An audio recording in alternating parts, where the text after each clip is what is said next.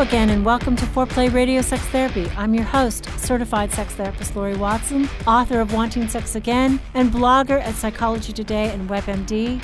And I have with me Dr. Adam Mathews, my co-host, who's a couples therapist, psychotherapist, and president of NCAMFT.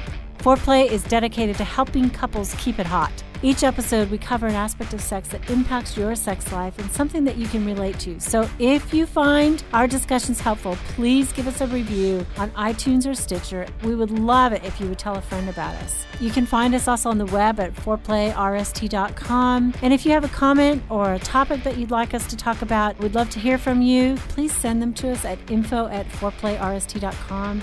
Thanks for listening. Now on to today's topic. This podcast is part of a presentation given by Laurie Watson and Adam Mathews at the North Carolina Licensed Marriage and Family Therapy Association Annual Conference. I want to tell you about the first time that I realized that I had a sex problem. All right? That's supposed to. You can laugh, don't. This is jokes. There's going to be a lot of innuendo, so feel free to. It is hard to talk about sex and not have lots of innuendo come up. They just come up naturally, right? Yeah. So I was right out of school, seeing probably one of my first couples in private practice. This was in Louisiana, so if you ever, anybody from Louisiana or visited Louisiana, it is deep. It is like deep south, right? So this couple was very much your typical Southern couple. He was a deacon in his church. They were in their 60s, and they had a lot of problems with communication and resentment in their life and in their history of their couplehood. So they had 3 grown children.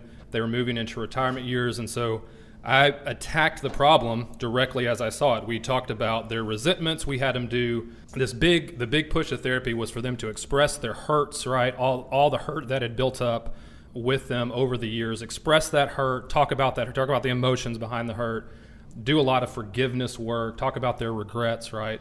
And then the big capper that was going to send them out of therapy because they started doing really well, the big capper was they were going to express their hopes for the future, right? What they wanted, right? Doesn't that sound like awesome? That sounds awesome, right? Come on. It was good. Determination. It was good. It was lead them out, going out on top. So we get through all of that, and we said, okay, so anything else that we need to talk about before y'all leave? And which is the absolute wrong question to ask, right? And this sweet, sweet woman raises her hand, and she said, I forgot one of my resentments last time. Do you mind if I share that? I feel like I really need to share it. And I foolishly said, sure, why not? Thinking this is not going to be any big deal. And she looks at her husband, and she says, baby, I regret all the time that we let another man into our bed and you watched me have sex with him. And the calm therapist face that you're supposed to have, that was gone. I quickly tried to regain my composure, and I had no idea how to talk about it or how to address that. And so they left. I mean, we said okay, and they left. And I realized at that moment that sex is something that I have to talk about way more than I was, right? Like it is a part of the couple relationship. And I think that for the majority of us as marriage and family therapists, that we just don't do that. For some reason, I don't know if it's because we're not trained, we just don't bring it up, right? Is that your experience too? I mean, I know you're a sex therapist. But yeah, but I've been a couples therapist trained that way first and became a sex therapist, sort of mid-career in addition as a specialty. But I would say as I listen to people and supervise, sex is coming up way too late in the couple session. And frankly, as an individual, I think even in individual therapy, to not know your patient's sex life, there's so much you don't know about them then, because sex is the embodiment of, many feelings. And to not know and not ask and not wonder about sex, their sexual fantasies, what's going on in their unconscious and how it's expressed relationally, sexually, I think you're missing a huge portion of the person. Yeah, and so there's a few reasons we want to give you that just kind of center around, just to, if you're not already convinced, to convince you why talking about it is important. And the first one is that there is no way to really have a fulfilling sex life for a couple unless they are talking about it. Okay? That is one of the things that's key. One of Gottman's studies found that 91% of couples who are not comfortable talking about sex are also dissatisfied with their sexual life. Right? I mean, just think about that. So that's only 9% of couples can. And I wonder if they're actually telling the truth. Right? And so it's a vital part. If we can't help our couples be able to talk about it in a way that is valuable for them, then more than likely they're not going to have a fulfilling sex life. Right.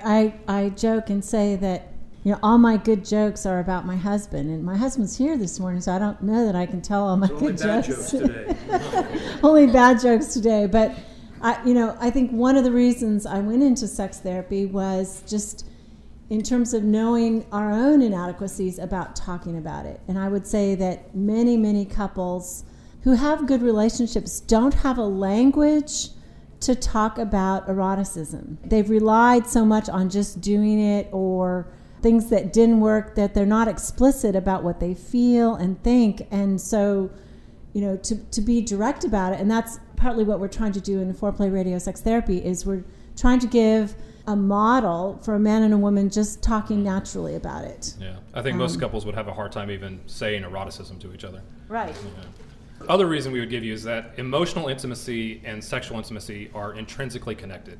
You cannot separate the two. You can't have one without the other. So do me a favor, let's just do a quick exercise. Think about the couples that you see and their chief complaint that they're coming in for, right? And tell me if some of these sound familiar. They spend very little time together throughout the week, right? Very little time. They tend to either become job-centered or child-centered, right? Typically, men tend to become more job-centered and women become more child-centered, but obviously that can be reversed. But that they become centered around one of those rather than centered around the relationship. They mostly talk about their to-do list, right? They seem to make everything else a priority instead of their relationship, right? They drift apart and lead parallel lives, and are basically unintentional about turning toward each other, right? Does that sound similar to some of the complaints that you hear from couples when they come in? Those complaints, Gottman found, are chief among the people that are reporting that they have dissatisfactory sex lives are reporting those complaints as well, right? That comes out of those complaints. So the emotional, the intrinsic, the tie between the two can't really be denied. So if we're saying that we want to work on these emotional intimacy, communication problems, things of that nature, we also have to recognize that when they're coming to us with those complaints, their sex life probably ain't great. Right. And I think to say to a couple, let's work on communication for a while and not be aware that you're also working on their sex life, I think it's disheartening. There was something particularly you said, the unintentional turning toward each other. I don't know if you all know Gottman, but that's basically if you're sitting at the breakfast table and you say to your partner, "Hey, look, the cardinal outside." Your partner looks up from the paper or from the computer and says, "Oh, it's beautiful. I wonder where the female partner is, of the cardinal." And it's just a response. It's responding to whatever your partner is saying and giving them some attention. And I think one of the things we see is people make sexual bids as well that are ignored. Somebody comes up and says, "Hey, baby." It's like, "Not tonight," right? That's a rejection. Or, hey, baby, nothing. And so sexual bids too need to be responded to. And I think both avenues. Yeah, and then so if they typically are going to present with the non-sexual complaints, right? They're not always going to, unless they are specifically coming to a sex therapist and recognizing that they have a problem. Most of the time, they're going to be presenting with problems in the emotional component of the relationship, and so that's another reason why talking about it is important. Another thing is just the positive contributions to relationship and to life that a good sexual relationship brings about. There's just all kinds of health, emotional, positive physical health benefits, emotional health benefits to the couple. Couples that have a healthy sex life, their conflict in their relationship goes down, way down. They're just not fighting as much. And there's one study that says that it even prolongs life, right? So when you're talking about sex, you are actively saving lives, people. Actively saving lives. All right? But here's the thing that I find the most interesting, is that a problematic sex life in a relationship is found to be more detrimental than a good sex life is to be beneficial. Let me say that again because that's a little bit complicated. In other words, the gains that you make with a good, healthy sexual relationship are not as great as the issues that arise and the problems that arise when the sexual relationship is unhealthy. Right, and I've heard, so if it's working, if sex is working in a couple's life, it's sort of, they think about it about 10% of the time. If it's not working, they think about it about 90% of the time. So when it's a problem, it's a huge distractor. When it's working, it just makes us stronger. Yeah. And then there's issues about it leading to depression, increased stress, increased loneliness, just individually when sex is not satisfactory. I mean, ultimately, and I think a lot of you could probably see this, is that bad sex just kills a marriage. It kills a relationship, all right? If that component is such a vital component of relationships that when it's not good, that ultimately, if it's left unattended, it'll kill the relationship. And then finally, I think one of the reasons why this has to be talked about more is that couples just will not talk about it on their own. UCLA study found that dual career couples talk to each other. They spend about 35 minutes a week in conversation. Think about that. 35 minutes a week. But here's the thing, they're not talking about... I mean, yeah, that's true. But the thing that is even more killing to that is that they also don't talk about anything meaningful. They are spending more time talking about, again, the to-do list, how do we get this done? How do we get Johnny to baseball? How do we get this thing accomplished? How do we clean out the garage? Like, that's the kind of thing that they're talking about, and they're not spending any meaningful time connecting. And so the last thing that they're going to talk about is something as vulnerable as their sex life. And especially if they don't have the language for it, right? So if they're not going to talk about it with each other, they're not going to come into the therapy room and just start blabbing about all the ways that they want their sex life to be better and all the complaints that they have regarding that. Sex is so vulnerable to talk about, and so people need to feel really safe doing that. And we can help them feel safe, but we want them to... I think it's not something that they would bring up themselves, because most people, even who have good sex lives and good relationships, it's not safe to talk about it. So why are we not talking about it? We want to just kind of break apart some myths about that I think we have ourselves as therapists that keeps us from talking about sex. Okay? I get number 2. You get number 2? I hope you get all of them. I want you to get feedback on all of them. All right. But the first one we kind of hit on already, but the first myth that I think a lot of therapists have is that if we fix the communication, it'll automatically fix the sexual problems in the relationship, right? That if they just start talking better, that they will automatically just fall into bed and everything will be great, right? Problem with this is that, one, it just rarely happens. One study found that it happens less than 10% of the time, where if they fix the communication problem in therapy, that they automatically fix the sexual problem. So one, it just doesn't happen. It doesn't work that way. But two, partly in that you don't know, in that case, if you're not asking about it, the exact nature of what their sexual dysfunction is, right? Right. What else would you say about that? The communication problem. Fix communication. I was already on number 2. I wasn't listening. Oh, you're already going to number 2. Well, go to number 2. That's why people don't communicate very well. They're always waiting for, thinking of their response. So number 2 is I should, maybe refer out to a sex therapist if a sexual problem comes up as a couple, with the couple that I'm dealing with. And I would say sexual problems are just part of the puzzle. By and large, even if you don't know how to fix premature ejaculation or anorgasmia or vaginismus, much of what I do is simply I'm very comfortable, right, talking about the problem on the sexual field. And so a lot of times I'm glad to give consultations. I think it's often really important, if you're connected with the patient, that you also do the sexual work as well. It's simply a matter of listening carefully and asking questions and being comfortable asking direct, explicit questions. One of the things that I do as I work with sexual problems is I ask, what really happens? Who touched who? How did it start? Give me the whole rundown. Because if I can't know what they're actually doing in bed, I can't help them think about it and fix it.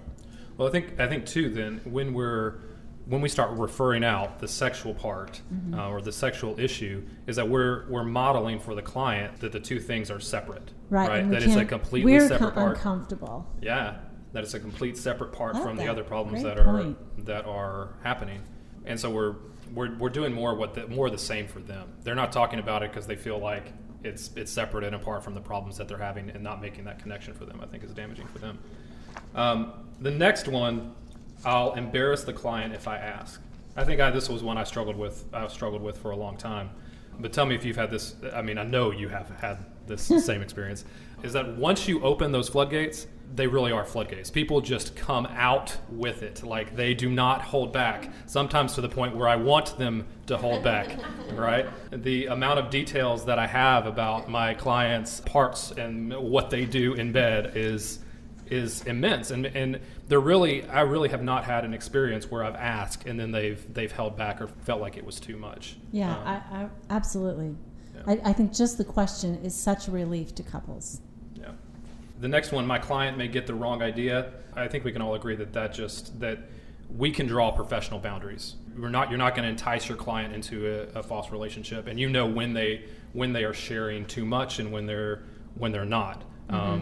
That hasn't been an experience that I've had personally. Have you ever had that experience where a client started to share too much or gotten the wrong idea in that Sure. case? I mean, absolutely. I've had experiences of, erotic transference is what we call it, is when the client starts to feel sexual feelings about us. I think that it is really hard to talk intimately about our sex lives with another person and not feel something sexually. So I think I'm just sort of aware of the fact that it's almost, this is going to sound funny, but it's almost an expression of sexuality as we talk about this intimate part of our lives. And so, first of all, respecting that in the other person, guarding that, but also being aware that, that means sexual feelings are in the room, and getting comfortable with that, obviously dealing with an erotic transfer. And so if a client begins to talk about their fantasies about you, first of all, you need to explore the fantasy and understand how that relates to them without being overly anxious about it. I will tell you a funny story. I had a patient who I'd seen for a while. He had lots of sexual problems. He was in a sexless marriage, and he had not had much sexual experience before he got married. And so he started telling me this sexual fantasy that he had about me, and he said, what I think about is you're going to get up from that chair, lock the door, and you're going to come over here, and we're going to do all this stuff. And the whole time I was sitting there, I'm like, do I have a lock on my door? I don't think I have a lock on my door, which was probably my own anxious defense, right, about not hearing the sexual fantasy that he was having. It was like I was just preoccupied. I can't remember if I have a lock on the door. Finally, when the session was over and I got up to excuse him, I looked, don't have a lock on the door. Okay. And he knew I did not have a lock on the door because the way he was facing, he could see the doorknob, So he knew the whole time that this was truly fantasy, and so. More from Laurie Watson and Adam Mathews at the North Carolina Licensed Marriage and Family Therapy Association Annual Conference is coming up next on Foreplay Radio Sex Therapy.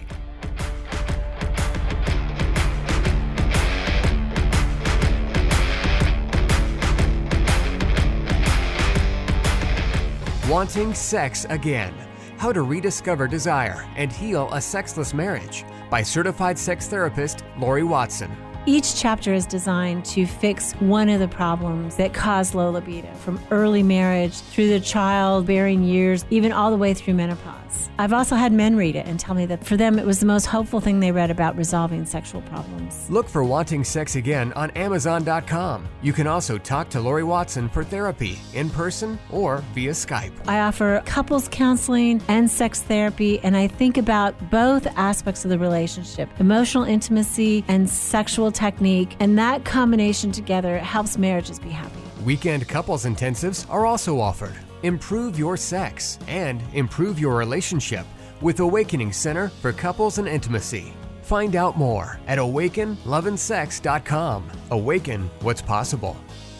It is one of my great joys in life to be able to really help individuals and couples find strength in their relationships and really find hope again. Licensed marriage and family therapist, Dr. Adam Mathews from Mathews Counseling. I work with a wide variety of issues, including depression and anxiety, marital issues, issues with adolescence. I believe that therapy should be designed around you, that it should be personalized to who you are and to your unique situation. Therapy is available in office, online, and by phone. I want therapy to be comfortable for everyone. At our office, you'll find that we sit around a fireplace in deep, comfortable chairs, look at the problem differently, and offer practical solutions for you to take home and utilize outside of the therapy room. Schedule today and rediscover hope. You can find me on the web at mathewscounseling.net, Mathews with 1 T. You can contact us through email or phone and find a lot of resources on our website, mathewscounseling.net.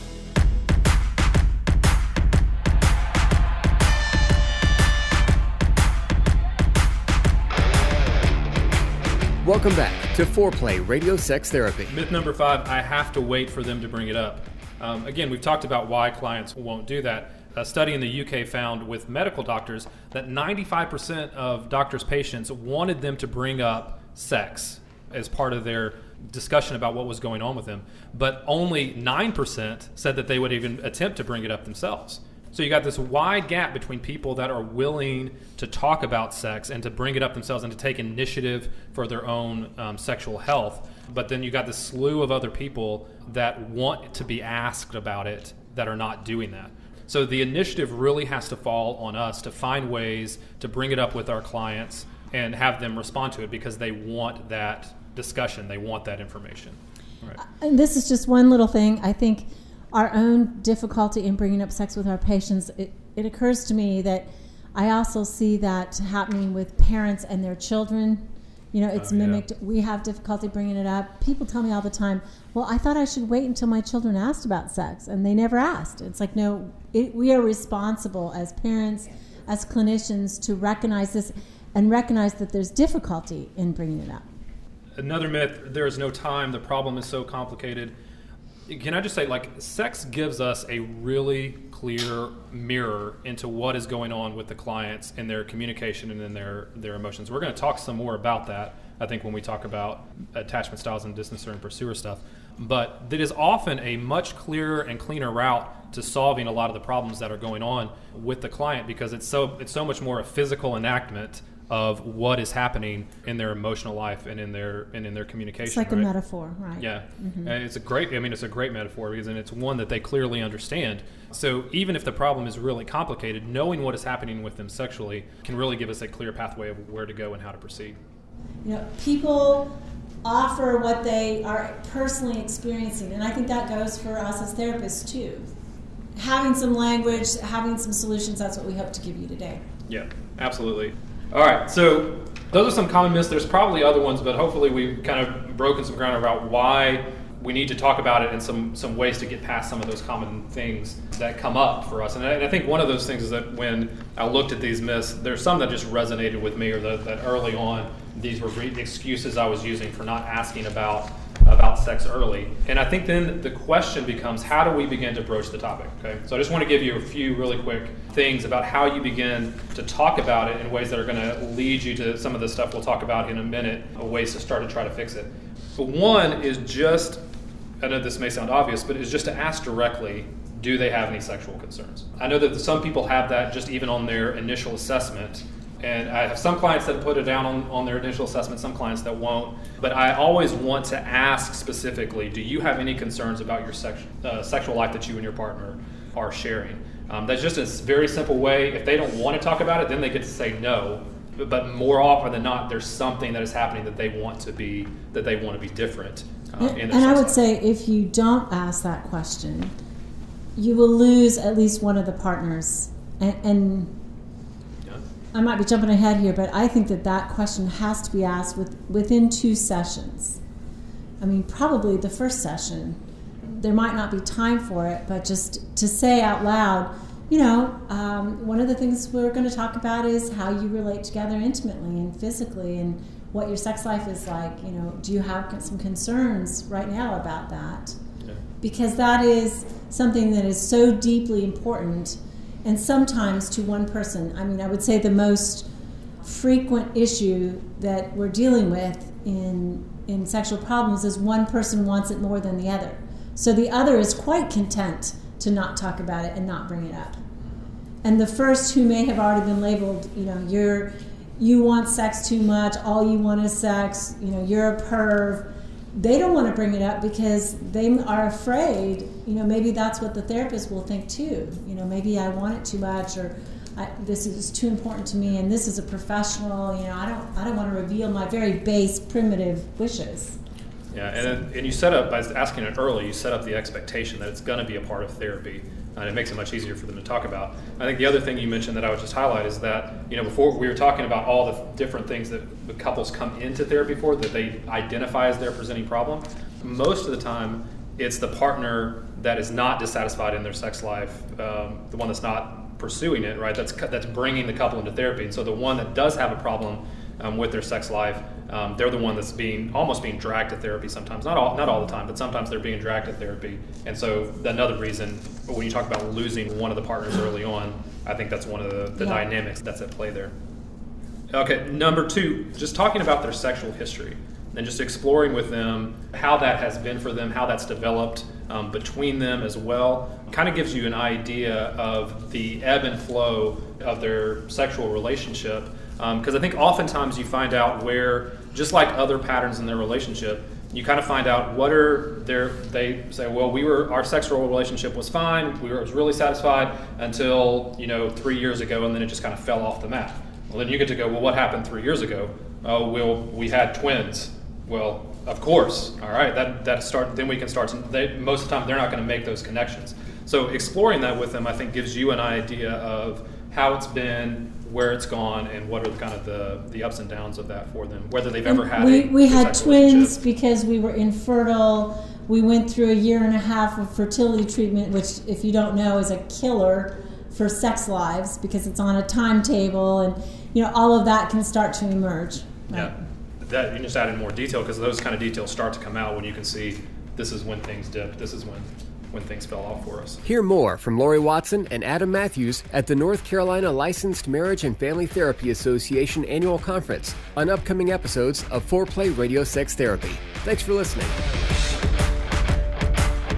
Hey, help us stay on top here at Foreplay. We'd love it if you would subscribe and share it with your friends. And please take 1 sec and rate and review us. Thanks so much.